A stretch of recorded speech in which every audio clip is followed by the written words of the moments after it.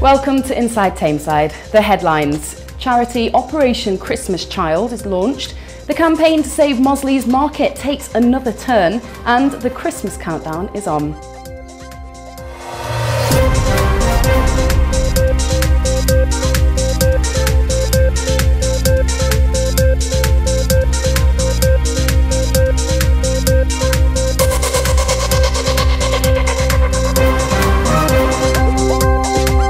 But first, our top story.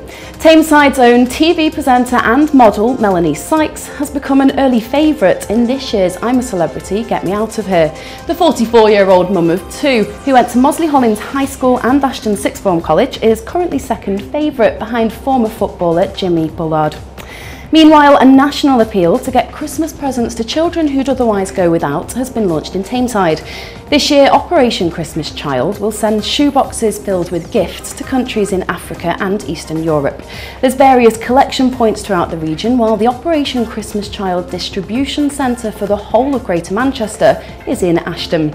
The Civic Mayor of Tameside joined the Deputy Police and Crime Commissioner as the Mayor officially declared the centre open. It will remain open until December the 3rd.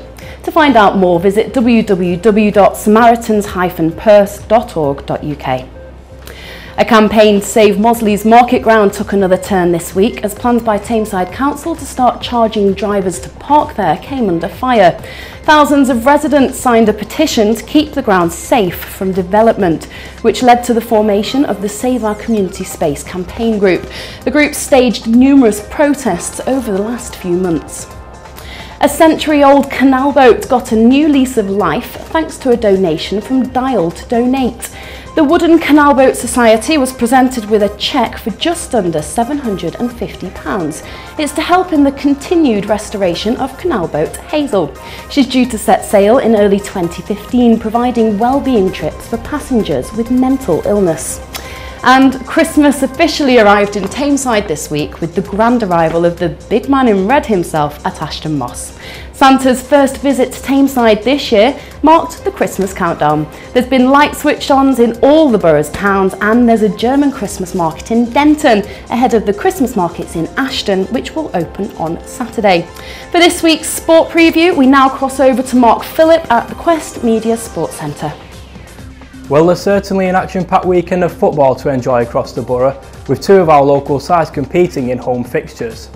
Conference North strugglers Stalybridge Celtic welcome Oxford City to Bowerfold on Saturday, following a 1-0 defeat last weekend. Keith Briggs' men will be hoping to get their season back on track with a win against the City, who beat Brackley Town 2-1 last weekend. Curs and Ashton are back at the Tameside Stadium and are set to take on Matlock Town. The Nash will be hoping to build on their impressive 1-1 draw against table-topping Skelmersdale United on Tuesday evening. Elsewhere, Hyde travel across Lancashire to Chorley, whilst Ashton United head to Witton Albion.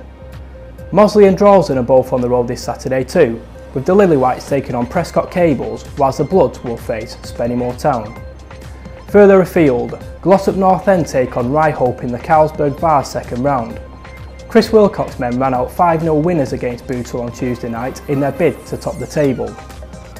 We turn to rugby action now, where high-flying Old Williams look to stamp their authority on Heaton Moor at Audenshaw Park. The Reds beat Fleetwood 34-21 last weekend and sit third in the table. Duckingfield head to Ashton on Mersey, whilst Glossop welcome Northwich to Derbyshire. Thanks, Mark.